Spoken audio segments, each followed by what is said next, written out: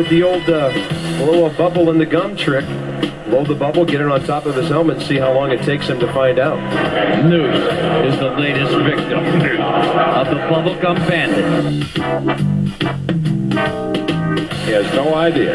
Well, what are the odds he even knows that somebody's planted that one? I'm sure he doesn't know. Jim Lehrer probably nailed him. Yeah, he messes with Andy pretty good. Somebody got an umpire with that.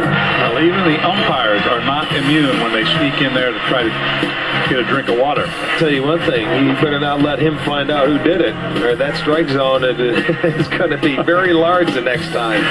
Andy Fox is victimized again.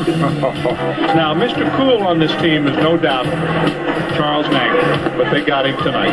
Not a green rookie anymore, but they've got him twice with a bubble gum. Kenny Rogers sees it, and Rogers can't control himself.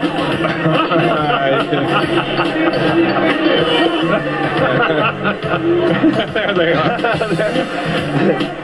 Well, I wonder who did that. Look, show it again. They said they want to show it again. Now they're going to be directly. They're happy now. They're laughing. We got